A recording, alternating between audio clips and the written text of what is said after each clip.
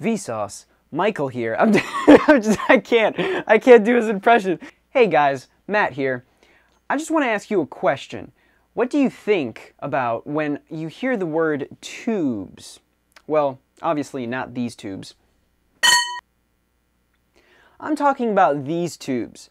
These tubes are used to amplify signals, and they were once very popular and very abundant, but now are scarcely used because we have solid-state technology.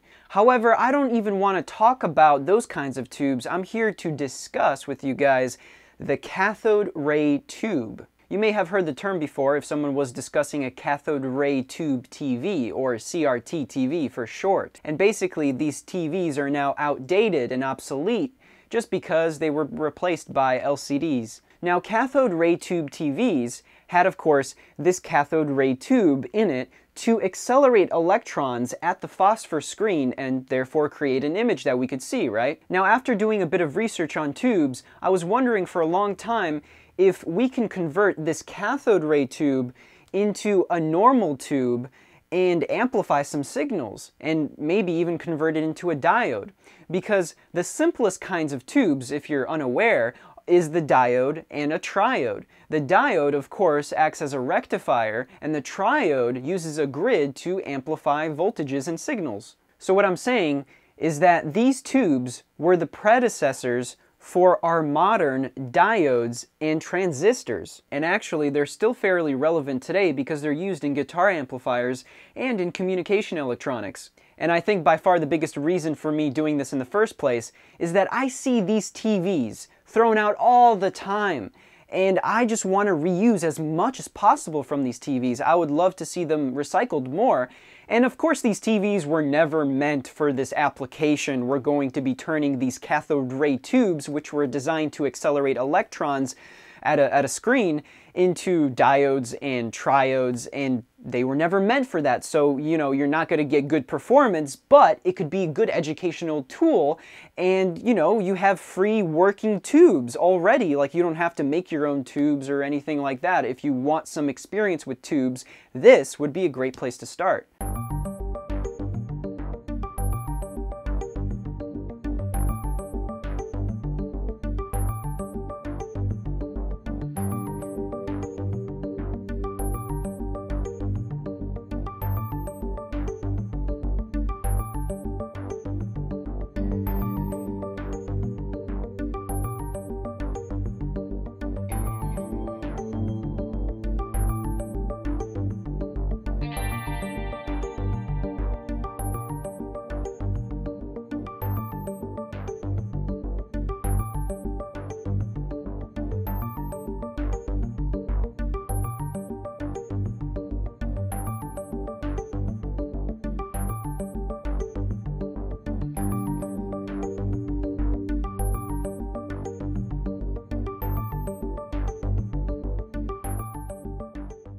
Now, I'm going to assume that you know a thing or two about how the tube operates, but I'm going to briefly go over the principles of operation and then move on. And I know the goal here is to amplify and not rectify, but I still want to talk about a diode here just because of simplicity. Oftentimes, simplicity is the best course of action. If you get this to work, then, you know, the amplifier is not too far off. So in a regular tube like this, the plate and the cathode want to electrically connect with each other, but they can't do that unless there's an electron cloud present. And how do you produce this electron cloud? Well, you start off with the filament or the heater, and the filament heats up via this 5.5 volts DC. Now, this may vary from tube to tube because the filament is longer or shorter and or different, but once you get the filament heated up to a glowing orange color, you can be sure that electrons are boiled off the filament and create this sort of cloud in the tube. Basically, the thermal energy that you're giving the filament gives enough velocity to the electrons that they break free of their orbits and create this cloud. And once you have this electron cloud, you can make electrical connections between the plate and the cathode. So here's how we rectify the AC. So we have 30 volts AC that's coming into the cathode of the tube, and we have to consider both the positive and negative cycles of the AC. So when the cathode is positive, then the electron cloud that's going to be present, it's going to stick to the cathode. And when the cathode is positive, as a result, the plate has to be negative. And so at the same time that the cathode is attracting those electrons toward this side, the plate is repelling those electrons, and what you get is no electrical current flow between the plate and the cathode.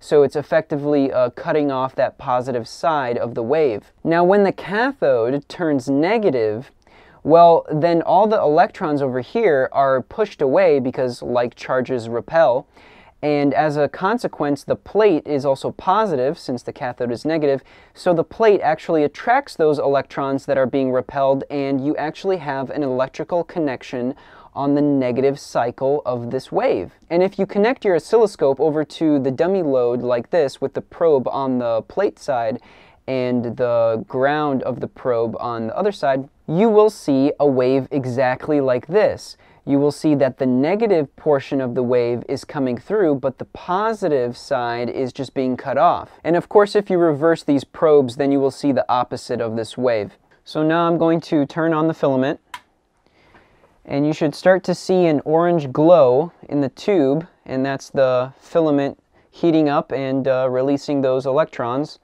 Now, by the way, this is a colored television, which means it has 3 of these filaments in there, or 3 electron guns.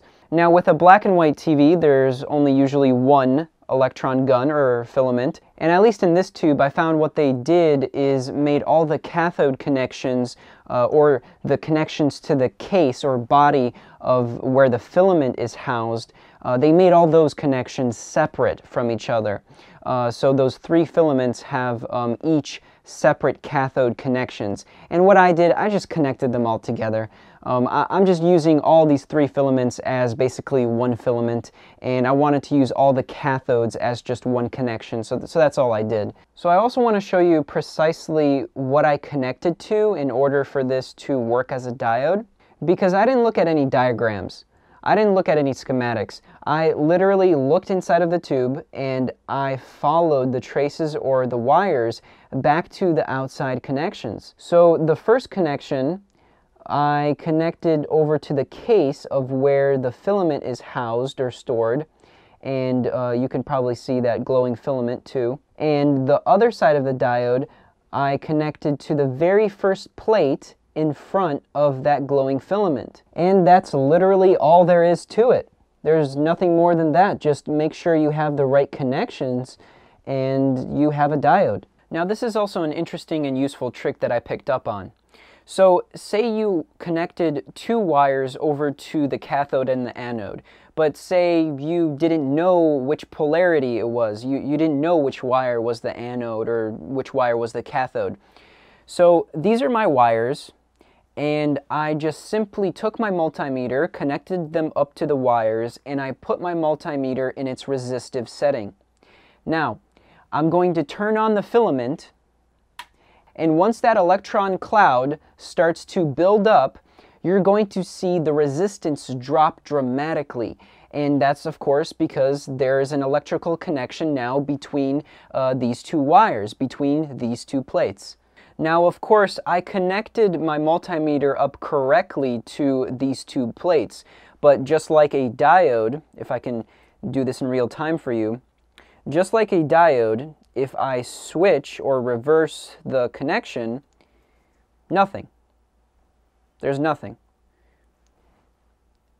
And this is because, obviously, it's acting like a diode. It's blocking the reversal of current. Now I hooked it up the correct way again, and I'm going to turn off the filament so the electron cloud is going to decrease and disappear. And we're going to see, obviously, that the resistance goes up.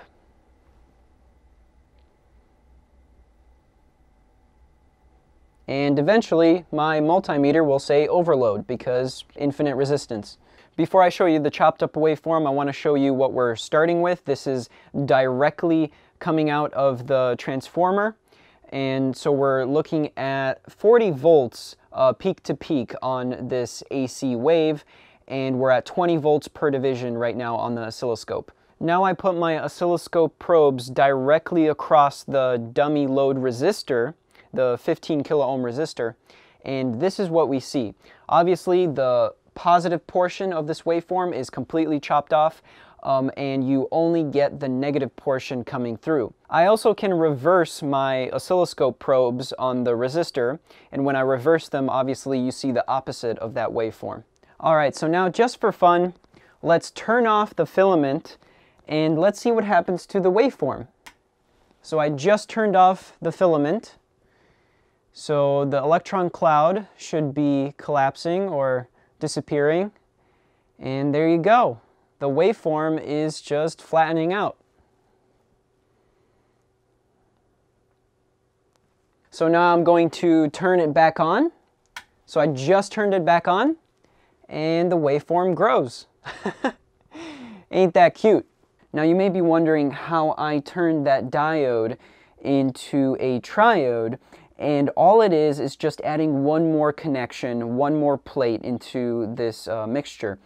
And so, as you know, with a diode, we have our cathode, which is the holder or the case where the filament is housed, and then the anode or the plate for that diode was the very first plate that was in front of the glowing filament. And all we need to do is add a third connection to make this a triode.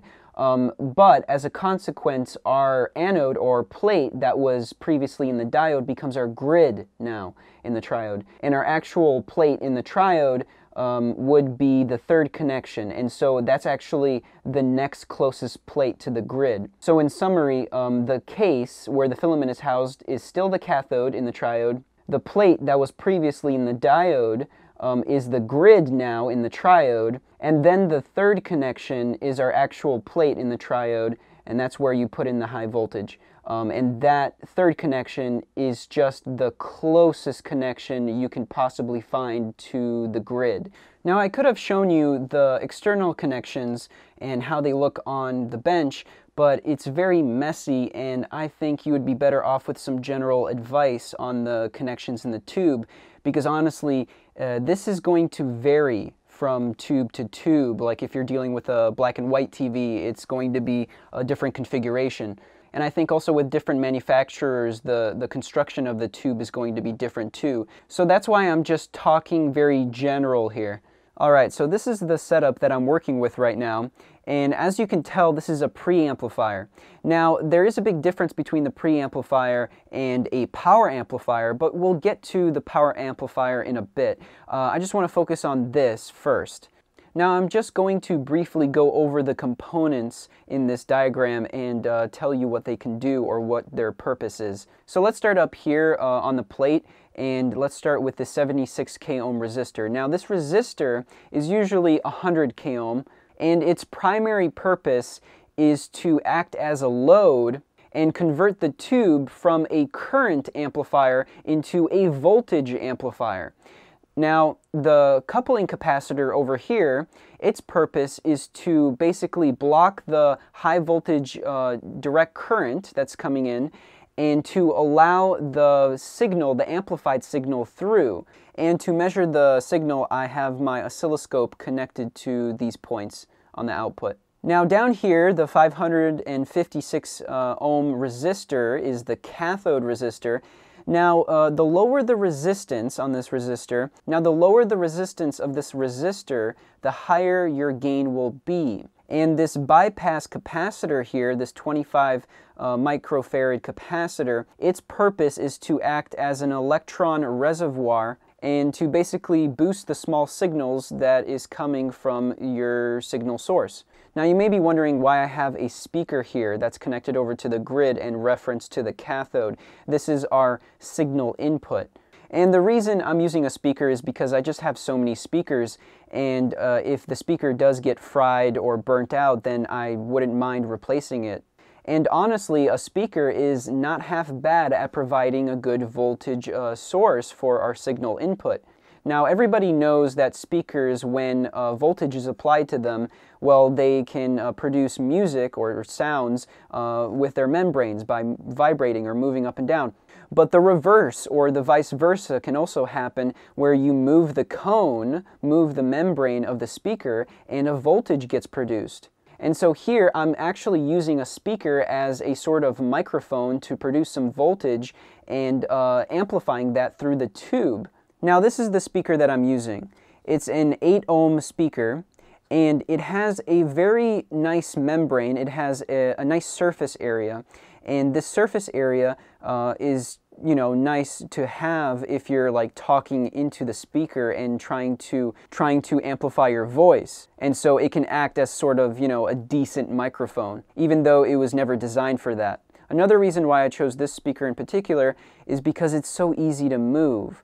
And because it doesn't take a lot of effort for this thing to move, it'll just be more easier for me to create signals with it. And actually, if you wanted to go further with this, you could start by cutting out pieces or parts of the membrane, and by cutting out a large chunk of that membrane, you could reduce the amount of effort that it would take in order to move the membrane, and thus it would be even easier to create those signals, and it would just act as a better microphone. Now, before I connect this over to the amplifier, I want to connect this straight to the oscilloscope and show you guys the waveforms directly from the speaker. And so that way you can compare the signals straight from the speaker to the signals on the output of the amplifier. Alright, so the speaker is now connected directly to the oscilloscope, and we're at 1 volt per division. Now I'm going to start tapping the speaker membrane, and you'll see that it's actually pretty hard to get a signal bigger than 1 volt out of the speaker. I can tap the speaker like really hard, and I could get almost to like 2 volts, but it's ridiculous because I'm afraid I'm gonna break the speaker membrane at this point. So let's just call that a 1 volt signal to start off with. So now I have the speaker connected to the amplifier, and the output you're seeing has spikes because there is some distortion on the output. However, if I tap on the speaker now, look at that dramatic difference. We're still at 1 volt per division, by the way, and it's just going off the screen. Even very light tapping is being picked up. I can even talk into the speaker and my voice will be picked up on the oscilloscope. Isn't that crazy? So technically, I guess I did it. I made an amplifier out of a picture tube, out of a cathode ray tube that was meant to display images and never designed for something like this. But even though I am successful in that, I am not done with this project because I want to drive a speaker. Now, the signal that you just saw is actually way too weak. It just doesn't have enough current to drive a speaker. Now, this is what I wanted to explain. I said previously I would get to the power amp, and this is that part. Now, that first amplifier that we made is a preamplifier, and the job or purpose of that preamplifier is to simply just create enough voltage to drive the grid of the power amp. The preamplifier was never meant to drive a speaker load directly. And the biggest difference between the preamplifier and the power amp is that the load on the preamplifier is actually this 100k ohm resistor.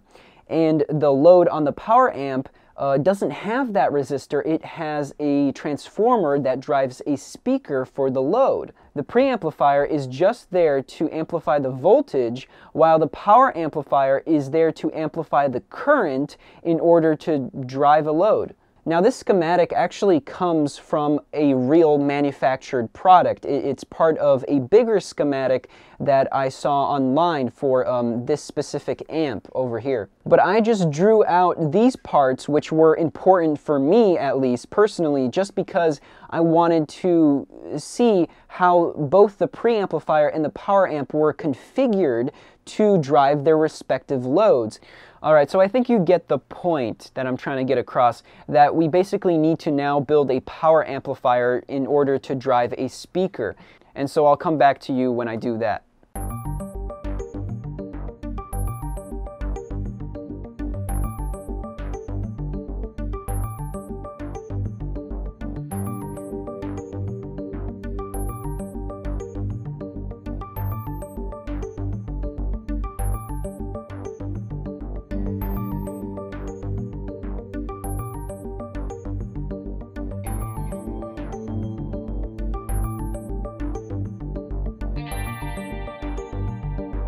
Now I finished the wiring in the tube, but I want to mention something very important, and that is if you want the maximum amplification in this tube, you would want a lower resistance in the tube.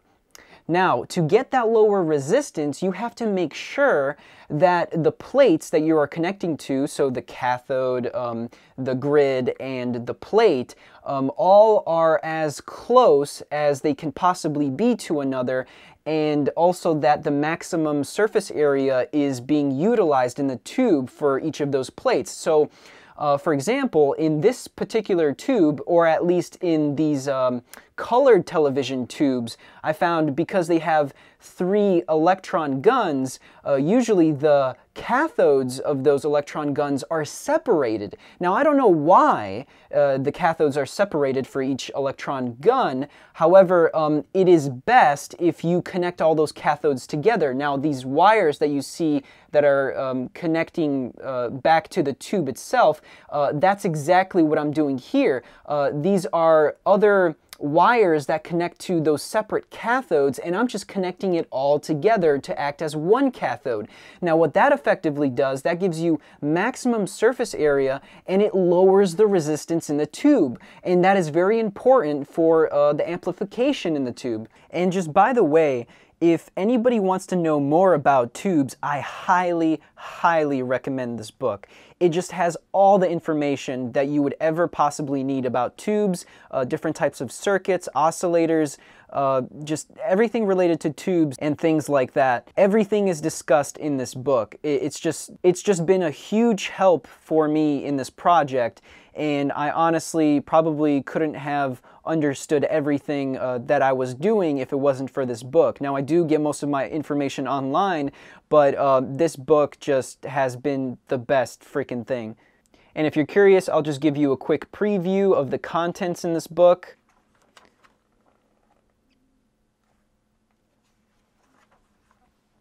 And yeah. Now, out of curiosity, I wanted to measure the resistance between the plate and the cathode. This is also otherwise known as the tube resistance or the plate resistance. It's the impedance of the tube. Now, why would we want to calculate this value? Well, it's actually pretty important if you want to know how much amplification you're going to get out of a tube. See, generally, the less tube resistance or impedance you have, the better your power amplifier is going to be, or the amplification factor is going to be better. But that also depends on the construction of the tube. Now, the value of the plate resistance will depend on the value of the grid and plate voltages applied to the tube. So this is basically what I did. I selected an operating voltage range and I kept all the grid biasing constant. So I already had the biasing connected when doing all the tests, and I had no load across the tube. Now, say for example, you want to operate your specific tube between 250 and 300 volts DC. So you measure the milliamp current at these ranges. So 250 volts DC at 2.5 milliamps and 300 volts DC at 3.5 milliamps. And these are the values that you measure from your tube when testing it. Then I took the differences of the voltage and current and divide to get the tube impedance, or the plate resistance in ohms. And you can see I do that down here, and I divide the change in voltage by the amount of current in amps, and then I get my approximate impedance. This impedance, of course, is for that specific range of voltages that, well, you want to operate the tube at. Now, I did this for my power amplifier tube, and it's still a picture tube, so I wasn't expecting, you know, a great impedance. And of course, what we got in the end was not a very good impedance. Having a high impedance tube is generally not a good thing. Why is having a high tube impedance bad? Well, it makes it more difficult to match that impedance with the transformer impedance. And you want to match these impedances because when you match impedances from the transformer to the tube, then that gives the maximum power transfer. You're talking about efficiency here, basically.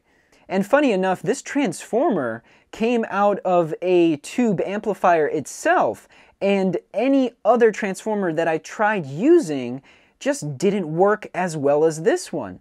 I think that just has to deal with the turn ratio of the transformer, but also it's surprisingly hard to find transformers like this. Because of course nowadays we're dealing with solid state electronics and we don't have to worry about matching a transformer to a tube. So you might have difficulty finding a transformer like this for a cathode ray tube that you want to use as an amplifier. Now another transformer that I found that could be used and be comparable in performance to this one was actually, surprisingly, a microwave oven transformer. So to calculate the impedance of that small transformer that I just showed you, I put 60 volts AC through the primary, and I recorded the voltage, which was 3 volts AC on the secondary. Now, dividing these values gave me the turn ratio, and squaring the turn ratio gave me the impedance ratio. Now, if you are using an 8 ohm speaker on the secondary side of the transformer, well, you multiply that 8 ohms by your impedance ratio, which is 400 in this case, and then you get your total impedance that would be on the primary. And the impedance on the primary that we just calculated, well, you can see that this value, that value is not even close to the tube impedance, and therefore we're wasting a lot of energy. We're not getting maximum power transfer. Now, because the circuit on my bench is messy, I just want to show you this circuit diagram I drew up, and this is actually how everything is connected on my bench. Now, I know there may be some things wrong here in the schematic or maybe with the values I chose, but I'm not looking for anything perfect here. I just want some general amplification. I'm just playing around with this stuff, and I just wanted to see out of curiosity if this is even possible, and it's turning out that it quite is possible. Alright, so let me just show you it working. Alright, so it's at 450 volts approximately right now. The speaker is on, the filaments are on, circuit is on, and of course you hear some buzzing, but I'm not really worried about distortion or buzzing at this point. I just want to see if this works, if there's amplification, if we get something out of this. So I'm going to start playing music from my phone, and let's see what we get on here.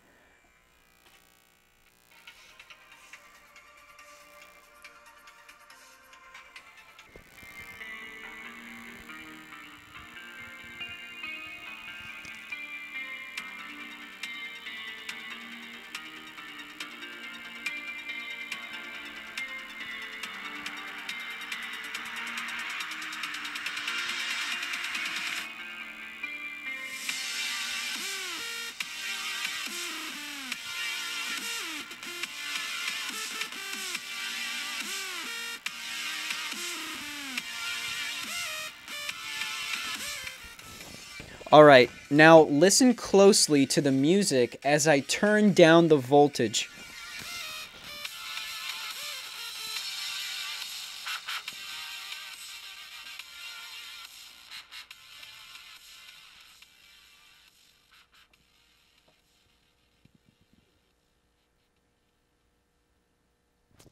It gets so quiet.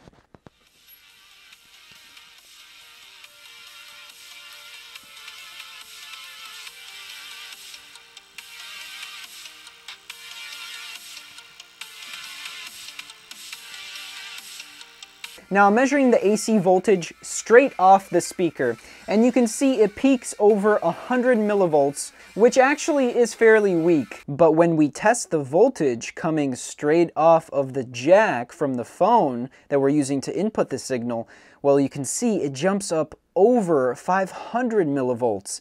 And so we're really not amplifying the signal. But it's not like I'm not happy, because this actually works. Like, the signal is at least getting through, and it has enough amperage to drive a speaker. Now, just for comparison's sake, I'm going to run this speaker, this 8 ohm speaker, directly from the jack of this phone. Now, normally you should never do something like this, because if you know anything about amplifiers, you know that this is risky, this is dangerous, this could actually break the amplifier in the phone. And that's because when you're trying to drive a speaker like this from the jack of a phone, well, you're not matching the impedances correctly. And this is actually pretty important. You have to take impedance impedances into account and very seriously when you are working with amplifiers, because generally an amplifier needs to have a high input impedance so it doesn't drop the signal when the signal is coming into the amplifier. If it drops the signal too much, well, then you'll just amplify a lower voltage signal, which is not what you want. You want the full signal going into the amplifier, so thus a higher input impedance.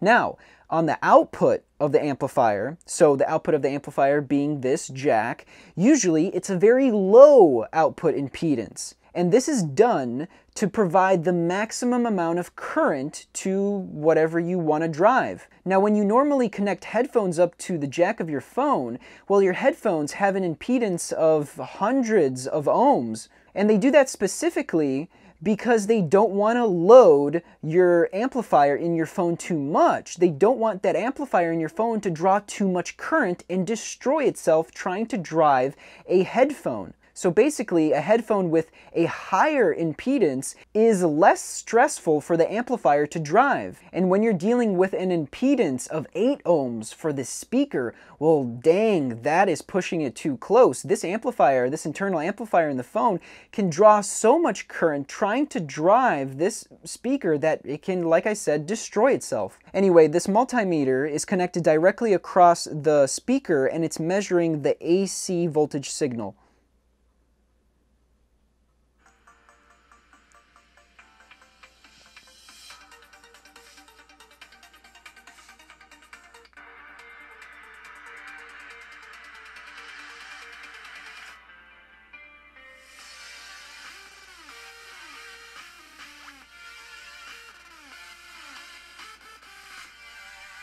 Now, I hope you noticed that we didn't even reach 500 milliamps like I was showing before out of the jack of this phone. So the signal definitely dropped to a lower value.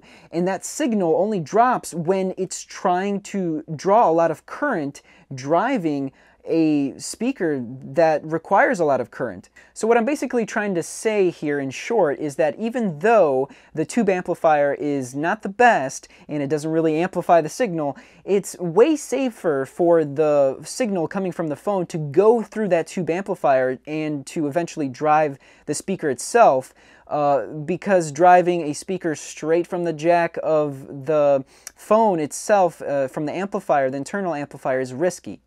Now, at one point, I did get a decent amplification factor.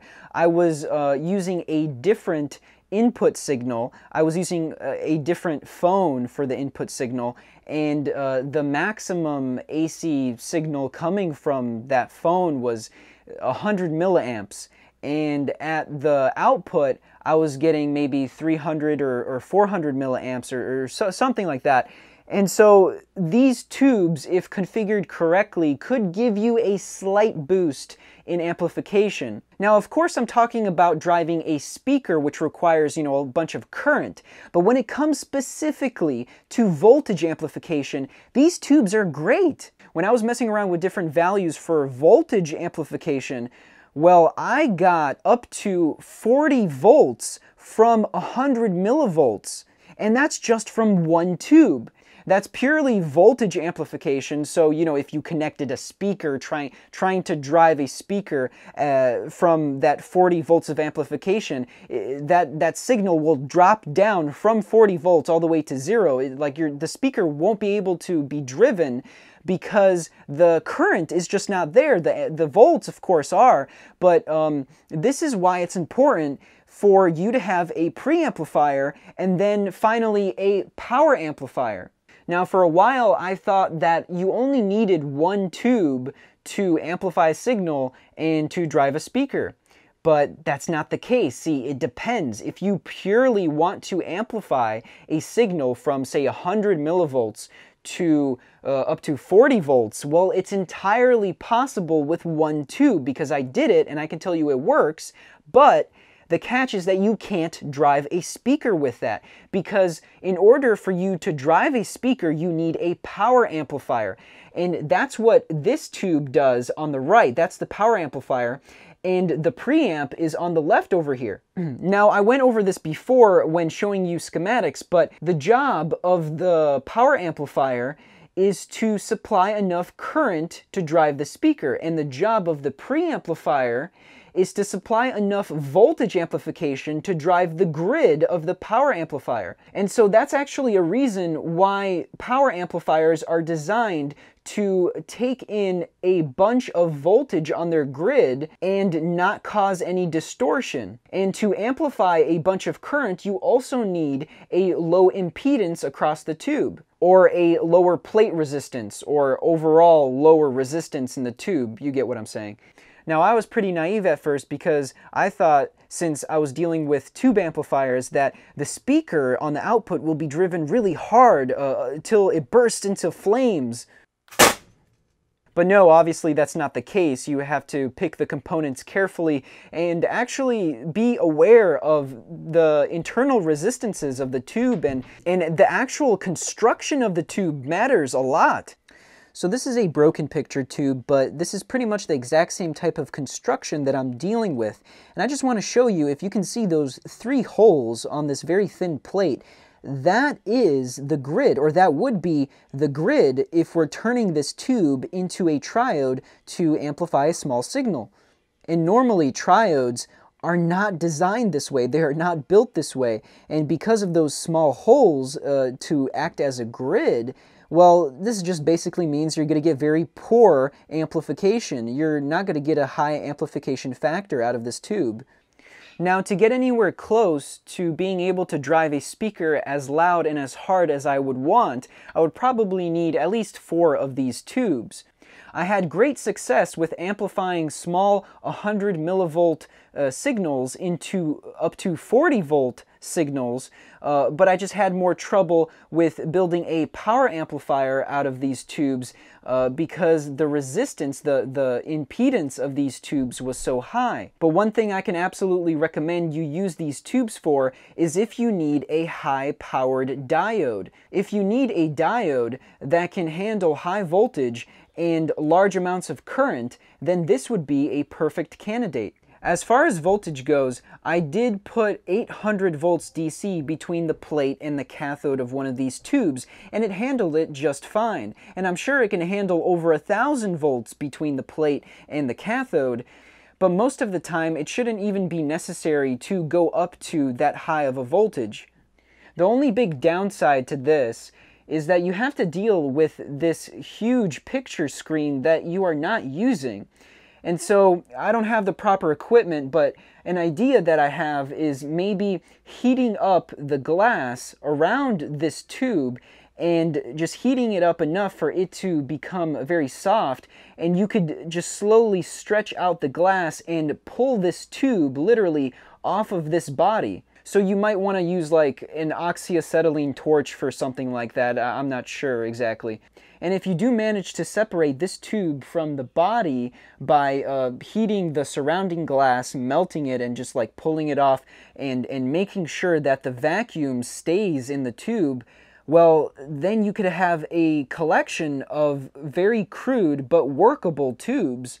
And that would be an amazing idea to recycle these TVs. So I'm just handing out free ideas over here. Alright, so I hope you learned a thing or two about tubes in general, and that actually making an amplifier or a diode out of these old picture tubes, these cathode ray tube TVs, is very possible and actually quite fun to play around with. So if you never worked with tubes or always wondered how they work, well, this actually would be a great place to start, and you won't have to worry about breaking anything, because if you do, they're easily replaceable. Anyway, as always, I hope you learned something, and I'll catch you in the next one.